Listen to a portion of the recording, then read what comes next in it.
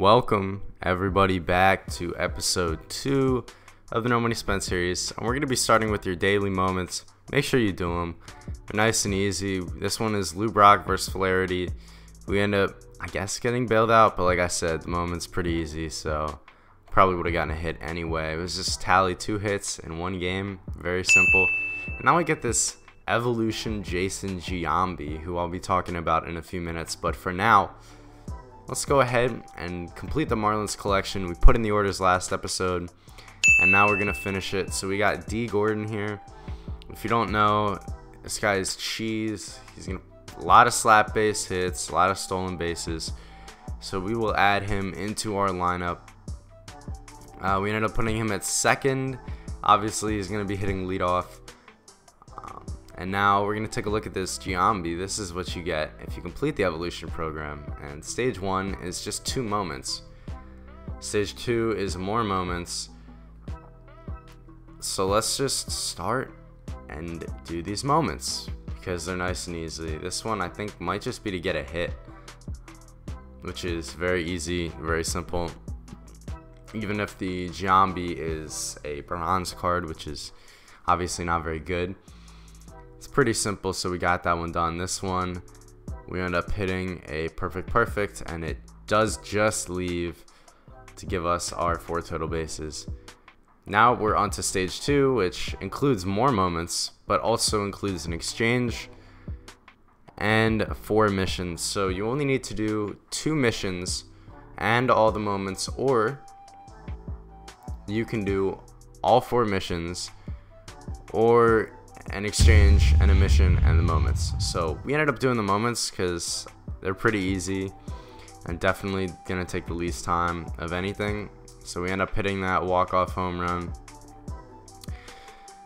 The next game we did get a little bit under it, but this is the better Giambi with over 100 power, and that's gonna end up working. We'll hold up at second and get that moment done. We just needed to get on base 3 times. This one here, an absolute tank from Jason Giambi. No doubt shot. He'll be a really nice card to have at first base if we can get him. And this is D. Gordon, our new addition, making a great play in that 3-inning game moment. You love to see it. Now we check in. We are at 30 out of 50, and like I said, from here we can do a couple different things. We can try this exchange, but that will cost a little bit of stubs, and I'm kind of trying to save right now. So we could try our online missions, but I don't think that's a great idea because we don't really have a good team. So I looked at those offline missions, and speaking of missions, we might be doing some missions here for this first inning because we are way behind. It ends in, I think, what, 10 days was when this was recorded, so we got to get going. And we did these moments. They were super quick and easy. I didn't show them because, yeah, they're pretty simple and they don't take that long. But that'll get us, what, 15-20 KXP. We're up to 75 now. You love to see that. You can see we completed all of them. Now we're going to hop in to some showdown, and this is going to be the starter showdown, so very easy. I just skipped straight to the end and completed it. And we're going to go ahead and get the Shane Bieber, which is an okay card, I guess. But now we're going to hop into the other showdown, and this is the first inning showdown. This is the final showdown. Altuve hits a bomb, so as you can see, 15-15, 9 outs. You'd be like, yeah, you'll probably win this, but no, I did not. I went 9 straight outs without getting a run, and I deserve to lose the showdown. This one looks a lot better though. Bases loaded, only need 1 more run with 13 outs, and JD Davis delivers. So we ended up completing it on the second try. Like I said, I don't know what happened on the first one. I guess I just lost focus and kind of blew it. So I wasted a little bit of time, but it's all good. You can see we got success. Love to see it. I did, I think, try all of the moments. Now let's move on to some progress. We're looking solid. The next thing to complete would probably be the conquest. But first, another daily moment. So let's go ahead and complete it. It's just one hit against Pedro Martinez with Acuna. That's pretty easy. Get it done. And now we're gonna hop into the player program first. We're gonna be knocking out a bunch of moments here. This one is Houston Street. And I love closing pitcher moments. Let me be the first person to say that. I mean, these are so quick to complete. The computer is not good at all. And if you didn't know here, I'm walking, guys. This is a little tip, because Houston Street has a very long windup. So if you walk somebody, he'll have to pitch from the stretch and it'll be a little quicker.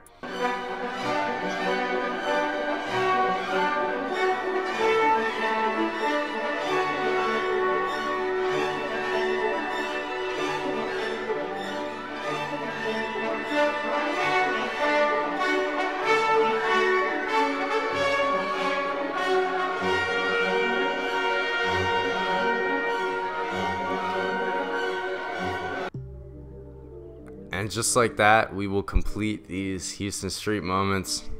Like I said, maybe it took me 15-20 minutes. So obviously we need to go ahead and beat the Padres now to go ahead and get Houston Street. So we'll do that in a sec. First, we'll take Plesac for our bullpen. He's not great, but the bullpen's really hard to fill early in the year, so we'll take it. Now we got 16 the show packs, just base packs. And if you couldn't tell, I'm fast forwarding through these because we didn't get anything.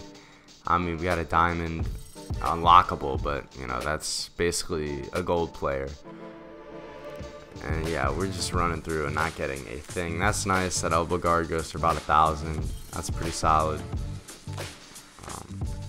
Yeah, I mean, these packs weren't great for me.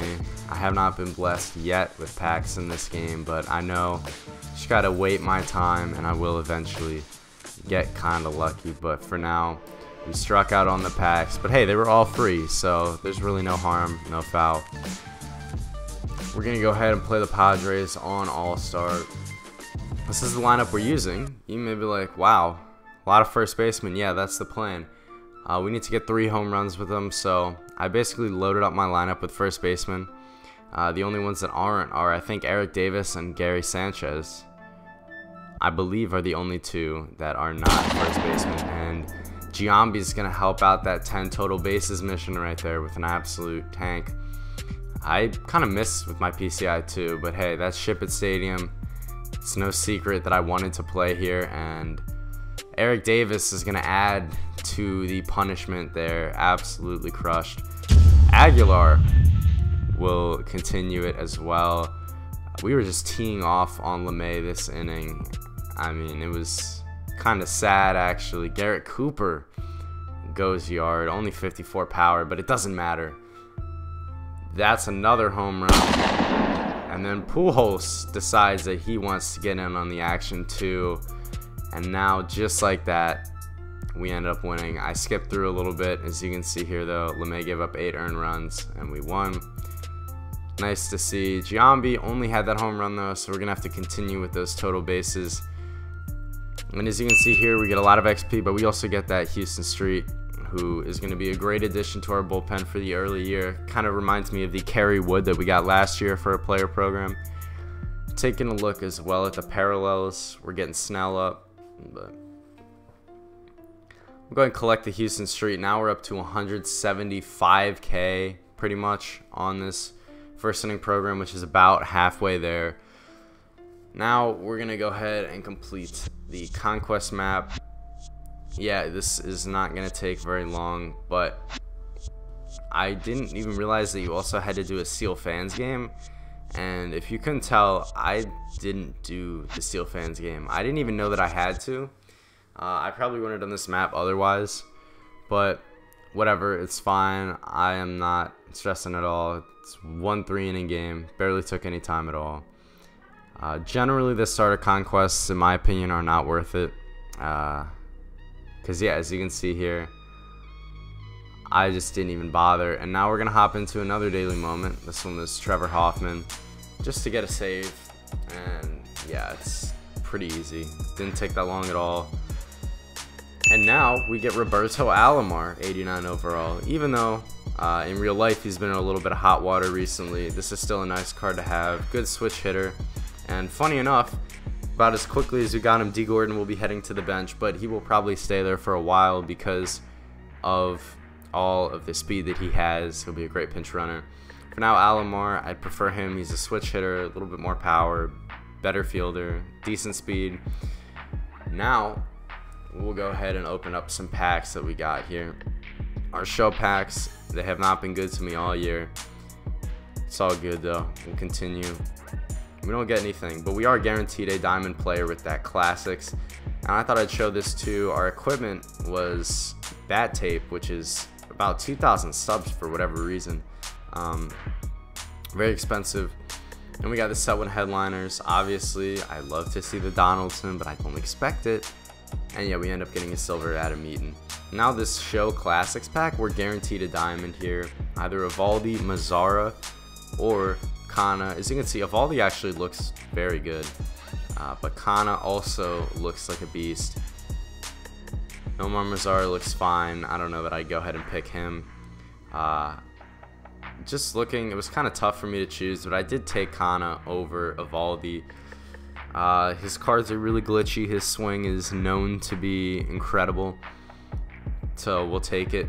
Now we're gonna go ahead and sell this expensive equipment because I'm not gonna use it. Oh, we're gonna hop into some conquest. This is the first inning map, trying to get as much done as possible. So I figured I'd go over my general conquest strategy here.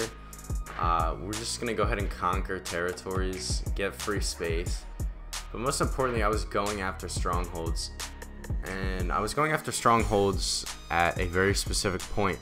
The second that I could play a game on veteran, I was playing against that team. And the reason why I waited until veteran is because generally it's pretty much impossible to get a game against rookie. You have to have like a 50 million man advantage, and that's very difficult. So it's a lot easier to get games on veteran, and I figured I need total bases with a bronze card. So if I'm playing on Hall of Fame or All-Star, that's probably going to be more difficult, and generally that worked. As you can see, I'm doing a lot of sim here. We're going to attack the Phillies. Another thing as well that I'm attempting to do is just stack fans. If you've never played Conquest before, stacking fans is the move. Don't bother spreading them out like these other teams are. It doesn't really work super well. So just know that, and then you'll be pretty set for Conquest. It's pretty simple. It's not, it hasn't changed pretty much since it came out, so it's not very unique or difficult, but I thought I'd show this too. This was a double from Giambi that not only gave our team the lead, but also went ahead and basically completed the moment here, or the mission, to go ahead and get total bases with Giambi. So that was really clutch. And then also Eric Davis here with a nice hit. But more importantly, though, we end up getting the mission done, and we get the 85 Jason Giambi, who will 100% be added into our lineup at first base. We just did it, and this lineup's really starting to come together, really starting to get better. And so that's the other reason that I was playing Conquest here. Even though it's not going to give me a ton of XP for the first inning program, I had to do the evolution program anyway, so I might as well go ahead and get bonus XP, bonus packs, everything like that for playing Conquest while I'm doing the evolution program, instead of just playing against the CPU. Maybe I get a silver card from the post-game rewards, but generally that's not going to happen. So it makes a lot more sense for me to go ahead and do this in Conquest. Conquest is the move if you need any sort of stat counting, because moments do not count for stats at all, right? Showdown does not count for stats at all. So basically it's either Conquest or play versus CPU, and I lean towards Conquest because you're going to be getting bonus rewards, packs for hiddens, you're going to get XP for goals, and they're nice 3-inning games too. So sometimes you can get 2 at-bats if you lead a guy off. Like that's what was happening with Giambi. I was getting pretty much 2 at-bats a game, and then it would pretty much reset the second after he was at bat twice. So in theory, I was probably getting more at bats, if that makes sense, with Giambi than if it was a 9-inning game. You know, I was probably getting more at bats per inning. So we're just taking the territories around the Giants. They're fighting back a little bit, which is a little bit annoying. I kind of wish they didn't do that because it's a little bit more difficult for me. But we are winning a lot of these sims. There's just this pocket of Mariners fans that are left, and as well some Giants fans that are still chilling down there. But other than that, we've completed this map.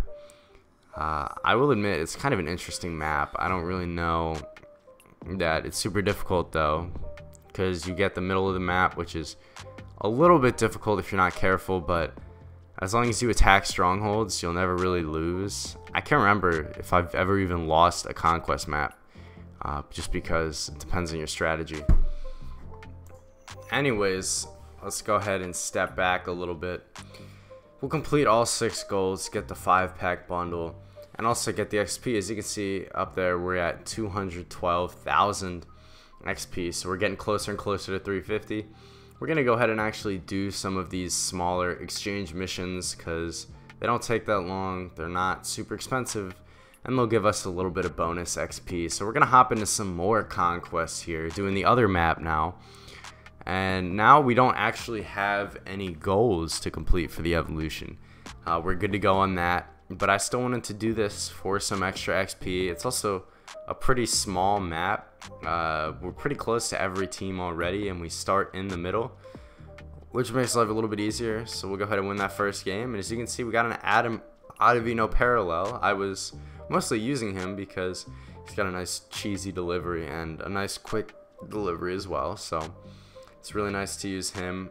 Or just find any relief pitcher or starting pitcher that has a really quick motion, and you'll be able to go ahead and save some time. So that's the general tip as well for conquest. Just speed up, use a pitcher that has a quick motion. You should always be trying to find things to, I guess, cut the time down in conquest. And generally, so we're gonna continue through here. As you can see, I'm just attacking teams and then taking the territories around them later. We also got an Eric Davis parallel. We're the 35,000th person to get the parallel, or somewhere around there. So that's pretty crazy to think that that many people got Eric Davis, but I mean, he was free, so it doesn't shock me. We also got a Gallegos parallel. He's another guy that I was using when Ottavino got tired. And there we go. We are pretty much just running through conquest and also getting parallels. Now, they're parallels for cards that I probably won't be using in the near future. Even Eric Davis, I don't think will be a part of my team long term. But it's still pretty cool to get some parallel cards for just playing the game. And that's the other thing about conquest that I forgot to mention, is that it's one of the few ways to grind parallels. We also got Gary Sanchez. We're just playing and getting a bunch of parallels without even really trying. But yeah, as I was saying, it's another great way to get parallel cards, besides just grinding play versus CPU, which is a little monotonous. Another thing that's nice about conquest this year is after 3 innings, if nobody's scored, you actually get a free runner on second base, which basically makes it impossible not to score a run. And sometimes those conquest stalemates where there was 6-7 innings, you know, those are pretty much gone now, which is nice to see. Kind of an inadvertent change that SDS had to make because of the new extra inning MLB rules. So that's also a nice thing that makes conquest a little bit easier this year. We are not taking this map with any sort of semblance of any sort of normalcy. We're leaving a bunch of gaps, which we will have to fill up later, but you know, it's all good. Generally though, conquest is pretty easy. It does take a while though, when you add up all these stronghold games.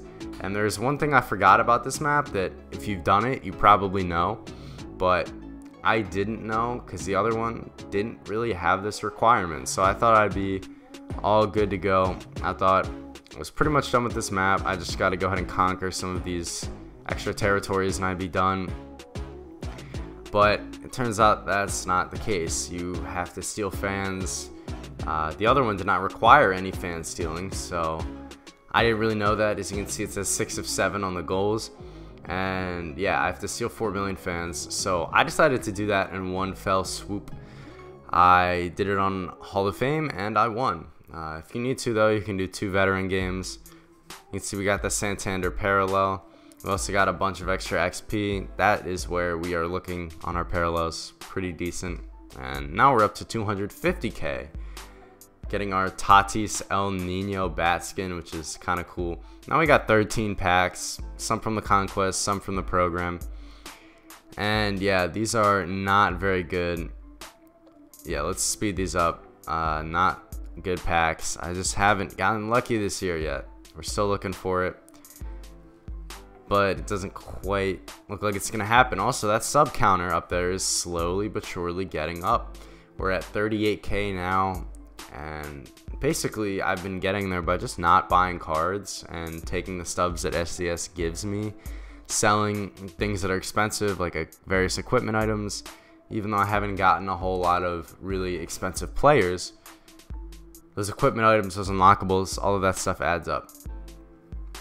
And I'm getting these obviously from opening these free packs. So SDS very generous with their stubs and giving out subs. You get subs for pretty much everything. And we got another bat tape, which is just super nice to see. Even if we can't get a gold player in a pack right now, we will have 4 guaranteed with the ball in his habit packs, but we'll get there in a sec. Berrios, solid card. He ended up going gold, I believe, in the roster update.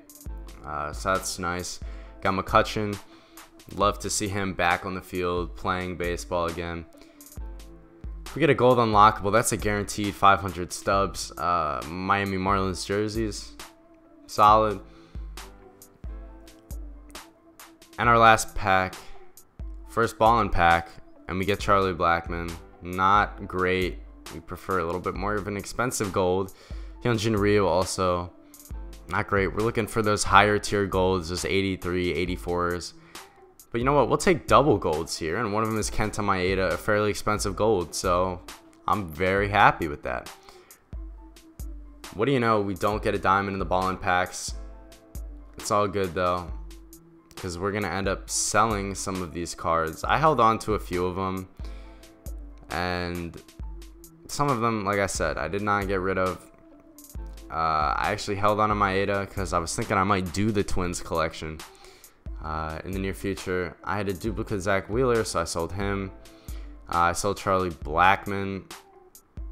And now we're gonna check the equipment. I got a glove that was like 1,000 stubs. Chest protector was pretty expensive.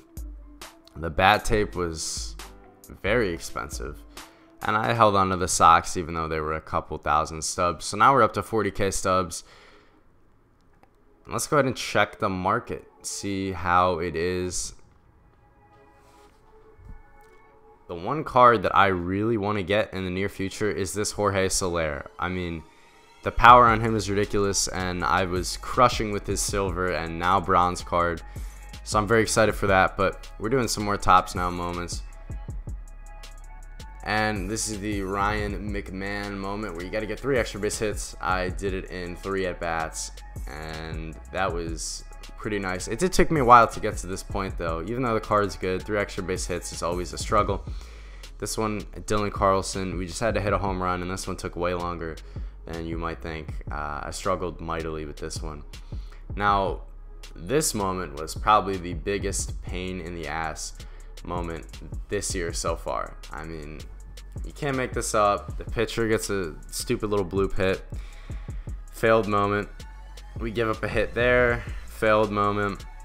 And you just hate to see it because 2,000 years later.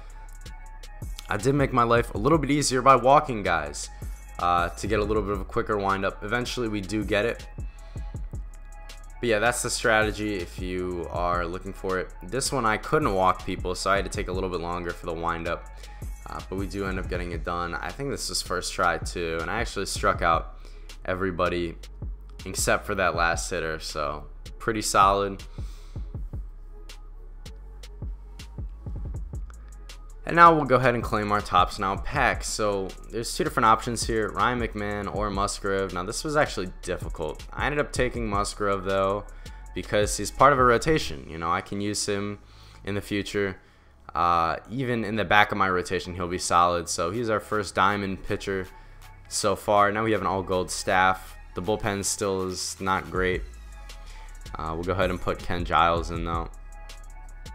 This is the current lineup. And we'll go ahead and put Carlson on the bench. So we're going to do some more tops now moments. Now, this one is for the Rodon no-hitter. And Adam Duvall is going to start off nice and easy with a no-doubt shot. And that was really close because it was in the 8th inning. So, kind of nailed it. Now we got this Carlos Rodon. And I'll tell you what, I really like this card because of how quickly his windup is. His windup is so quick. Even when he's not in the stretch, his windup is ridiculously quick. So I didn't even have to walk guys in that moment. And this one took me a few tries. The Mariners are not a good hitting team. But eventually we did get it going. And Ty France ended up delivering a bases clearing double. And we do end up getting the win with the final score of 5-8. So that one was actually kind of difficult. You just had to string together some hits. My tip for that is if you are unable to get a hit with the first batter or two, just restart the moment and try again. Eventually you'll start to string together a few hits, get a few runs, and then you just got to go and pitch. This one was pretty easy. I think it was a 3-inning game. Now it was with the Athletics, not with your team, so I guess I made it a little bit more difficult, but now we got this pack. This was an easy pick for me. I mean, Duvall is just not good against righties, and I don't really like his swing. So it was pretty easy for me to decide, and we ended up going for Rodon because he's got a super quick release. Going to be great for grinding moments, conquest, anything like that. Maybe not moments, but going to be great for grinding, conquest, and whatnot. And now, as you can see here, we got 2 diamonds in the rotation, which is nice to see. We also picked up Tyler Stevenson. So now we're going to be focusing on these 3 cards here. We are still trying to get that first inning program done.